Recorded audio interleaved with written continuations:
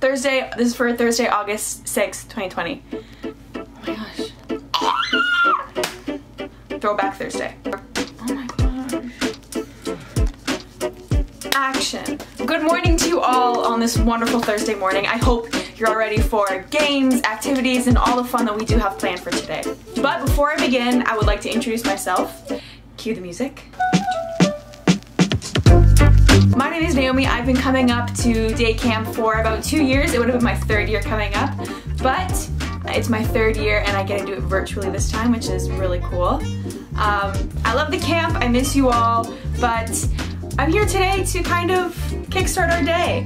Now you may be wondering what today's theme is. Well, it is Throwback Thursday. Now, I'm gonna explain what I'm wearing really quick. So I am throwing it back to the 80s. A great time for music, movies. The outfits were kind of questionable, but I went for a more tame outfit to represent the 80s. So I got a fun scrunchie to hold back my hair. Crimped hair, because who doesn't love crimped hair? A crew neck, as you can see, that is tucked into my jeans that are a little too big. But that's what you do in the 80s. And I also brought some props. I have a Michael Jackson record, which is, you know, one of the biggest soundtracks to the 80s. I also have a Lionel Richie record. Some of the kids might not know who this is, but the parents probably do. So I figured I'd put him in here to show him some love. What did you guys plan to wear for Gosh, I can't do this. What did you guys plan to wear on Throwback Thursday? If you want, you can use the hashtag Doxa Daystar or tag us at Doxa Daystar to show us your cool, funky Throwback Thursday outfits. So, starting off today, we're going to be looking at a story about Eliza Delorme and her cousin, Édouard Beaupré, in The Willowbunch Giant. I got it! Yeah! And cut. And go. Hey everyone, it's me, Sarah again. Welcome back to Daystar's Corner.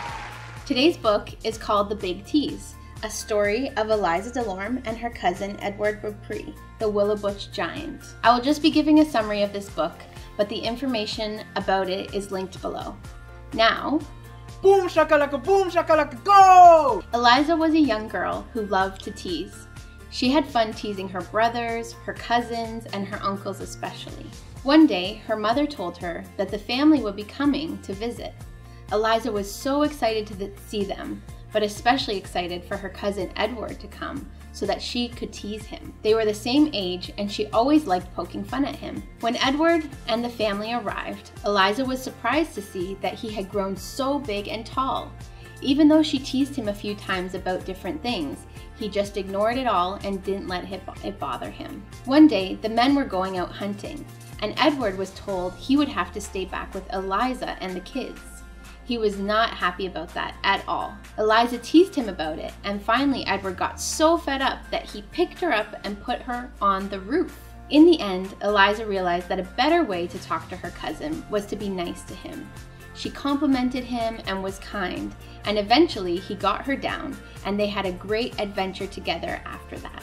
That's just some of the story. If you'd like to read more, the link to the book is in the description down below. The grandfather teaching of wisdom can be used in helping us to be careful of what we do, how we act, and what we say, and who our friends are. Eliza had to show wisdom and realize that there was a better way for her to be close to her cousin rather than teasing him. When she showed wisdom and kindness, they were able to have lots of fun together.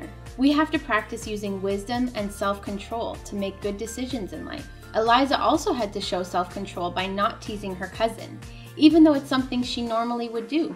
Self-control is today's fruit of the Spirit, and it means listening and acting in a way that uses all of the fruits of the Spirit. We can ask ourselves these questions when we need to practice self-control.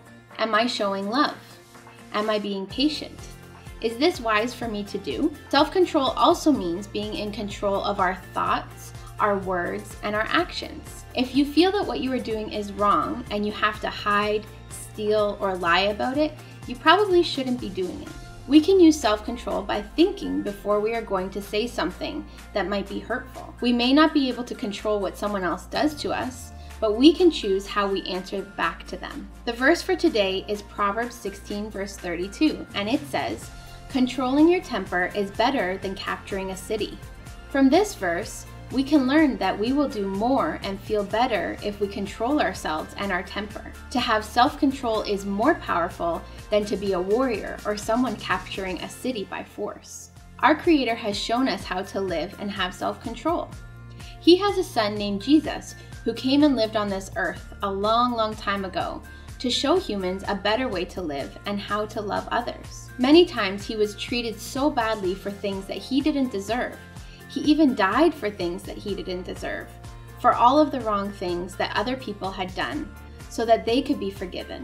And yet, he showed a lot of self-control and love towards others while he lived on earth. We're going to learn more about this tomorrow. It takes a lot of strength to walk away from a bad situation instead of trying to get revenge or say something mean or hurtful to someone. Just like Eliza had to practice using her self-control to not say some of the mean things that she wanted to say. Well, that's all for today, folks. Here's a hint for tomorrow's story. I'm so excited, and I hope you are too. Now, here's Sarah C. with an experiment that involves water and walking. I wonder what that could mean. Let's check it out. Hey everyone, my name is Sarah, and today for our experiment we are going to be doing walking water. So these are the materials that you need. You'll need 7 cups, and you're going to fill 4 of them with water. You're also going to need some food coloring, a stir stick, I'm using a spoon, and 6 pieces of paper towel. So for the first step, as I said before, you're going to fill 4 cups with water. As you can see, I have mine here. And then you're also going to have 3 other cups with no water.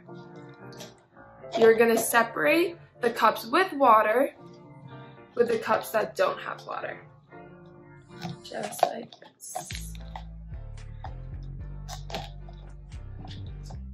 And you're going to add food coloring to each of the cups that have water in it. So I have 4 different colors, and I'm going to add 2 drops to each cup. So I'm going to start with my farthest cup. I'm going to add some drops of blue. Then I'm going to add some yellow in my next cup, just like that. I'm going to add some red.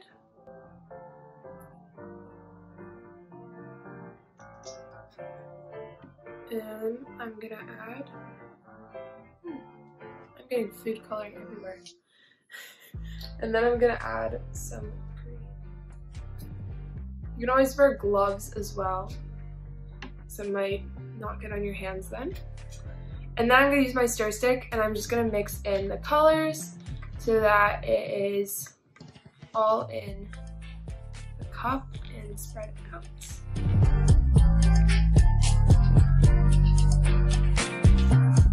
And once you're done that, now you can use the paper towel. So for the paper towel, what you're going to do for each one of the 6 pieces is you're going to take it and you're going to fold it in half. Just like that. And then you're going to fold it again in half, just like a hot dog, until you have pieces like this. And I have 6 pieces that I already folded, just like this. Then you're gonna add each piece in between the cups. I'm gonna put one in there. I'm gonna put one here. So one is in the water and then one is in the empty cup.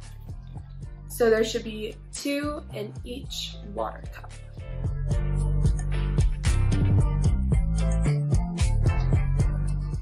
And then what we're gonna do is we're gonna wait, and you're gonna see how the water is going to go into the cups that don't have water and make new colors.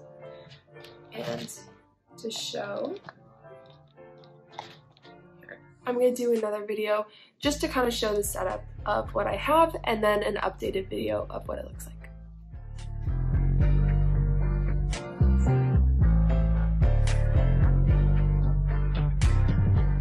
And this is the experiment after a few days.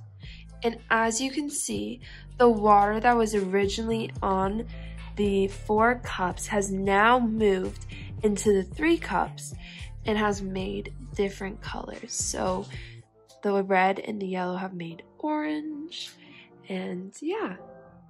So, traveling water.